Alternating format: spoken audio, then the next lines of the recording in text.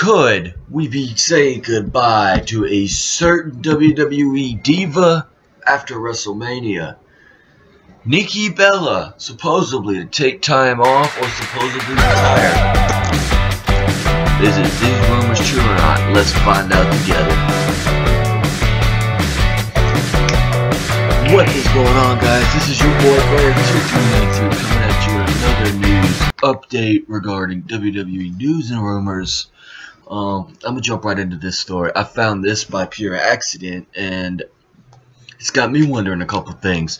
Rumors have been flying around Nikki Bella for a long time now would be retiring, or at least leaving the WWE after WrestleMania 33 due to related issues to her neck. According to a new report from Pro Wrestling Sheet, that's not exactly the case. The report indicates that her contract will be coming up around WrestleMania, but she's expected to sign a new deal. What's more, she will be taking time off to deal with symptoms related to neck issues, like pain and numbness on one side of her body. It's been something of a surprise that she's worked a full-time schedule since her return last year, and apparently her neck can't withstand the pain. Pro Wrestling Sheet reports that she is hoping to continue wrestling at big events when she comes back. She's currently scheduled to wrestle Natalya at Elimination Chamber and is rumored for a mixed tag match at WrestleMania 33. Yawn. Don't want to see it. It sounds like she needs the part-time schedule her boyfriend John Cena is currently working. Either way, it looks like she won't be leaving WWE anytime soon. Here's what I gotta say about that. If she were to leave WWE in any way, shape, or form, it'll be a detrimental blow to that woman's roster. She's worked so hard since her return. I don't want to see her leave. And who are they going to have to replace her? There's nobody on that roster right now that, in my opinion, can hold a women's division down just like Nikki Bella. Like if she is going to leave, if I were WWE right now, I would be looking to bring somebody, a woman, up from NXT to take her spot. That's if she's retired. And now if she's not, then somebody in that women's division has to step up, like Naomi. Alexa Bliss has done a good job. Hell, I mean, give the Mickie James, like give her a push. Like she deserves one. She's one of the best in the business.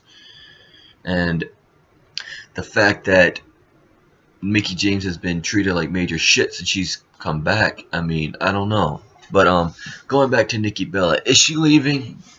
I doubt it. I mean, if she's retiring, yeah, I doubt it.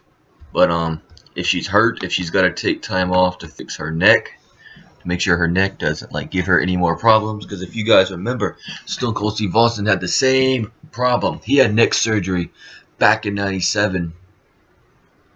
And he was out all the way up until the Royal, almost late '97, early '98. And he came back when the Royal Rumble, 1999. He had that same thing come back. He had to have surgery, like, right up in here again. So, but, yeah, that's basically what happened. Same thing happened to Stone Cold. It's happening to Nikki Bella as of right now. At this point in time, she is in so much pain, and she has having numbness on one side of her body. That is a problem. She needs to get that looked at. And if she is taking off just to heal her body, hey, more power to her. She needs the time off, that's fine. But if she is retiring, she will be missed. She will be missed so much. But I don't see her retiring. I don't.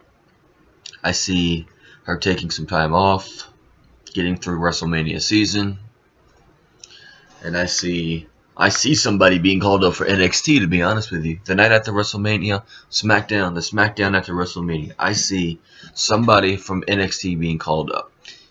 I see Asuka coming to SmackDown. Yes, I said it. Ember Moon. I see Ember Moon winning the NXT title on WrestleMania weekend at TakeOver. And then Asuka coming up to the main roster, coming to SmackDown Live. And if Nikki Bella happened to retire, there's your replacement right there in Asuka. She will carry that women's division to the next level. And you have Asuka and Alexa Bliss, who had some, I don't know if they had a history in NXT, but they can cross paths. You got Alexa Bliss versus Asuka, Asuka versus Becky Lynch, Asuka versus Naomi. You got a bunch of good marquee matches right there. And that's basically my opinion on that. Let me know what you think about that. Follow me on Twitter at RobbieBird23. It'll say Bird2393 as the Twitter page, just like it is on this YouTube channel. Hit subscribe for videos like this throughout the day and throughout the week. My personal top 3 Elimination Chamber matches are up on the channel right now. Please check that out and hit the subscribe button again. And I'll catch you guys at another day. As soon as I get done with this video, I will be jumping on Call of Duty to play the new zombie match. The zombie map for Call of Duty Infinite Warfare Sabotage. So, look for that live stream. My name is Robbie. I'll catch you guys another day. Y'all be careful. I'll catch you guys later.